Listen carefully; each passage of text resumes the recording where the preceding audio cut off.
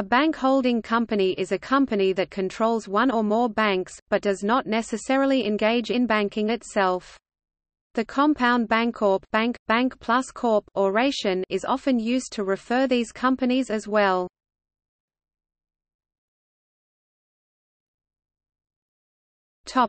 United States.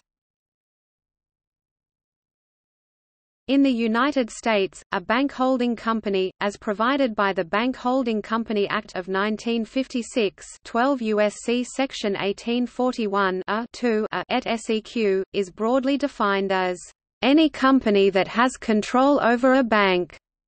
All bank holding companies in the U.S. are required to register with the Board of Governors of the Federal Reserve System.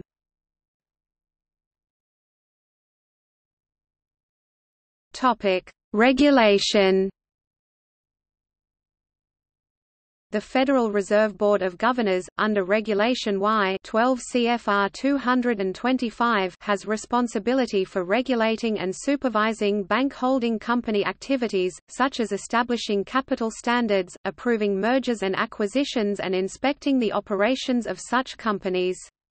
This authority applies even though a bank owned by a holding company may be under the primary supervision of the Office of the Comptroller of the Currency or the Federal Deposit Insurance Corporation.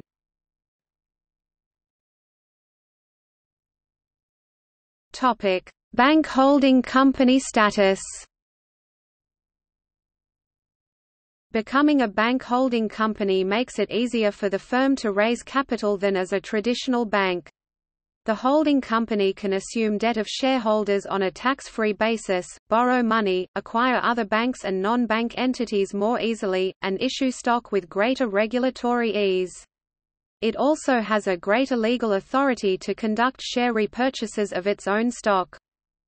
The downside includes responding to additional regulatory authorities, especially if there are more than 2,000 shareholders. Note, prior to the Jobs Act or Jumpstart Our Business Startups Act, the shareholder number was 300, at which point the bank holding company is forced to register with the Securities and Exchange Commission. There are also added expenses of operating with an extra layer of administration.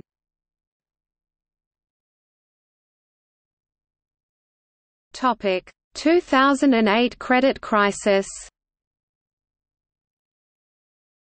As a result of the global financial crisis of 2008, many traditional investment banks and finance corporations such as Goldman Sachs, Morgan Stanley, American Express, CIT Group and GMAC, now Ally Financial, successfully converted to bank holding companies in order to gain access to liquidity and funding.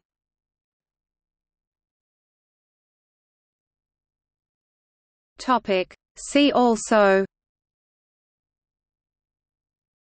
Bank term, Gramm-Leach-Bliley Act.